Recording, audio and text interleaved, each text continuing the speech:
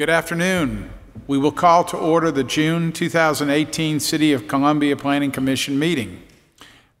We would like to welcome all Planning Commission members, staff, and guests.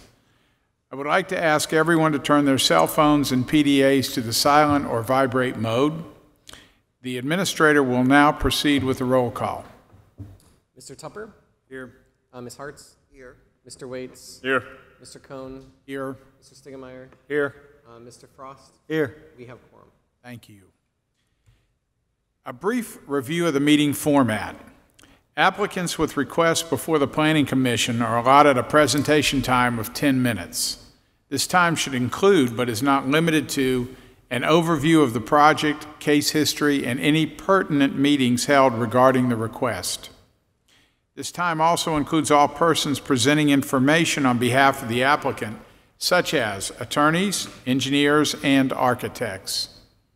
This time limit does not include any questions asked by the Planning Commission or staff regarding the requests. Members of the general public are given the opportunity to address their concerns in intervals of 2 minutes. The administrator has a timer and will make presenters aware of when their time has expired. The Planning Commission reserves the right to amend these procedures on a case-by-case basis. The consent agenda. The Planning Commission uses the consent agenda to approve non-controversial or routine matters by a single motion and vote. Examples of such items include approval of site plans, annexations, and street names. If a member of the Planning Commission or the general public would like to discuss an item on the consent agenda, then that item is removed from the consent agenda and considered during the meeting. The Planning Commission then approves the remaining consent agenda items. The administrator will now read the consent agenda. Your consent agenda this evening consists of the approval of the May 7th, 2018 minutes and items 2, 3, and 4, which are annexations and comprehensive plan map amendments and zoning map amendments for 134 Cooper's Nursery Road, which was item number 2, item number 3, 201 South Marion Street, and item number 4, 527 and 531 Winmet Drive, and 0.46 acre portion of 5219 Fairfield Road. Those are all annexations with land comprehensive plan and zoning map amendments. The other items on your consent agenda this evening consist of 2 site plan reviews. Those are item number 5, which is 2458 Waits Road and 1719 through 1729 McFadden Street, as well as 5.13 acres on the southwest corner of Sparkman Drive and the northeast Shorecrest Drive.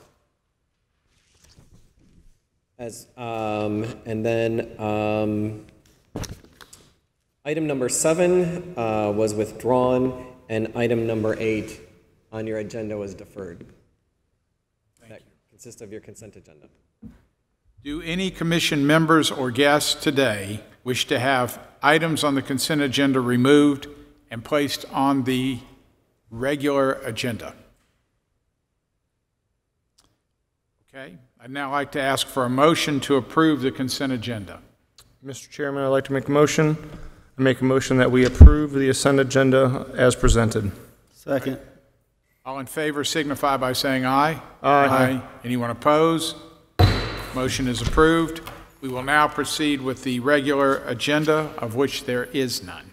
Correct, and I got ahead of myself. Number 7 was withdrawn, and number 8 was deferred, and that's the end of your regular agenda, and we have other business left. The other business for this evening is to talk about our comprehensive plan work session schedule. We've gotten our consultant RFPs through the procurement process with the city, and so we have those 2 consultants secured, and city staff has already begun to gather up information and documentation and things for a comprehensive plan moving forward. And Rick and I had talked, and the Planning Commission for this process is going to serve as the steering committee. And so we thought what would be best is to actually have a work session before the Planning Commission meeting rather than having you all come in on a different night or a different day or at lunch or something like that. So in front of you, there's a schedule. Andrea is going to send out meeting notices to you electronically, so you can accept them through your electronic calendars for these dates. But essentially, we have this outline where on certain days we will meet between 4 and 5, and we've kind of outlined the anticipated topics, so you can get those on your calendars for the upcoming. I guess it's all the way. We've planned it all the way out till May, so hopefully we'll stay on track.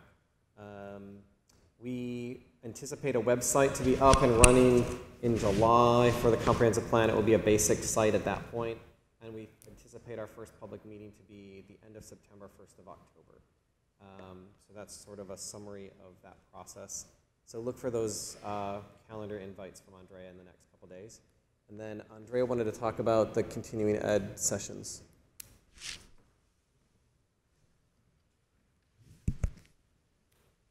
Hi, everybody. I know most of you attended one of our sessions already, so you have 2 hours to go. And those, we do have to do 3 hours of continuing ed again for the year so that you can remain on the board to be in compliance with state statute.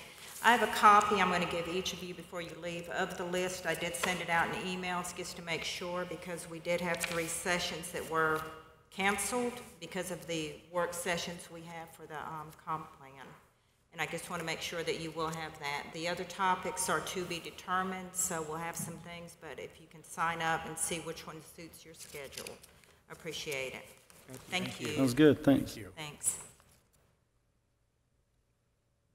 If there's no other business, I'll ask for a motion to adjourn. Motion to adjourn. All in favor? Aye. Meeting adjourned.